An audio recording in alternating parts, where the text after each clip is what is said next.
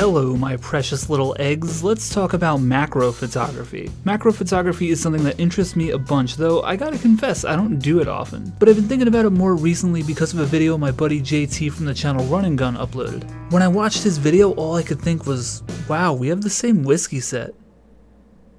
And also I want to do macro photography. There is one slight issue though, I don't own a macro lens. But if you're a longtime viewer on this channel, you know that I don't let slight issues get in the way of greatness, so today I'm gonna reverse lens whack. You might be saying to yourself, what the hell is even that? I'll explain along the way, but let's go shoot.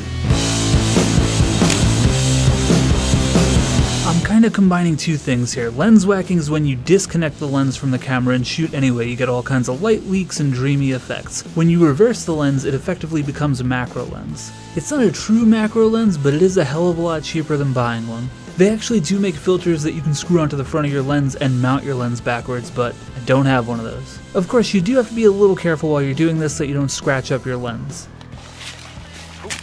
Oh. Just like that. My first mistake of the day, of course, was getting out of bed, but my second mistake of the day was using Ektahcrome for this. Ektahcrome, of course, is a slide film, so it's a lot less forgiving in terms of exposure, so that's definitely the film you want to be using when you're kind of just eyeballing and experimenting a little bit.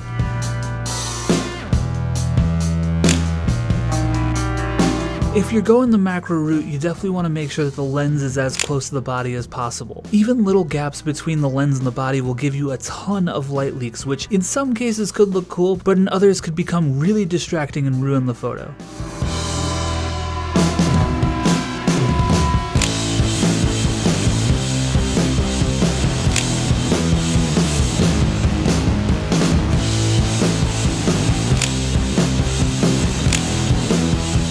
Also, we're just gonna kind of ignore the fact that I almost skewered my eye out during this video.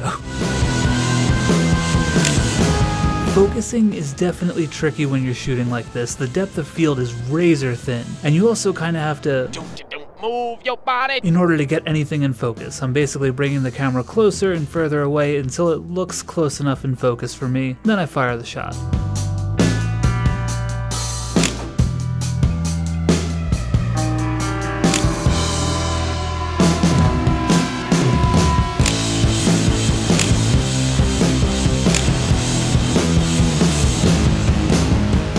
The way these photos came out, the bokeh gives it almost like a radial blur effect. It's really interesting.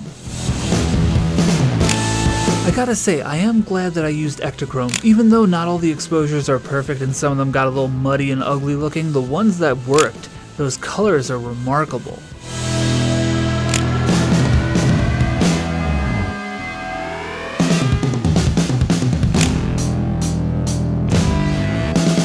Damn, I really nailed the exposure on that one.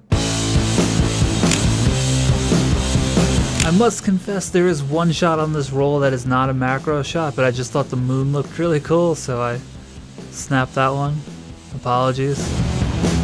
After one of the times I was shooting, I stopped to grab Chinese food and I took this quick shot of the neon sign there. And this photo made me think of JT's video again because neon lights was one of his suggestions, so with the remaining photos on the roll, I tried to check off as many of his suggestions as possible. The rest of these photos were just taken around my apartment.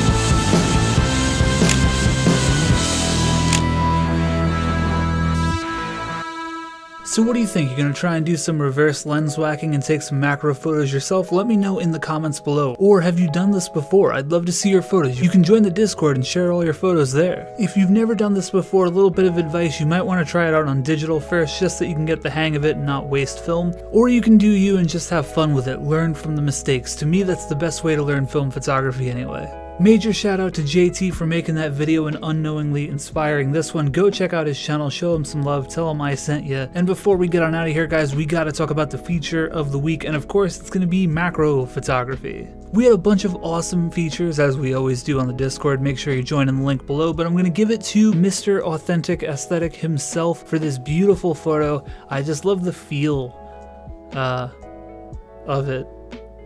Great, that's a great take. Alright guys, I'll catch you in the next one. Make sure you smash subscribe, share the video, and I will see you soon. Alright, bye. After one of the nights of shooting, I decided to stop at one of my favorite places for food. Today, I'm gonna and of course on film you can't really check and see. And of course the added challenge that... Like and subscribe to Sweetly Photography.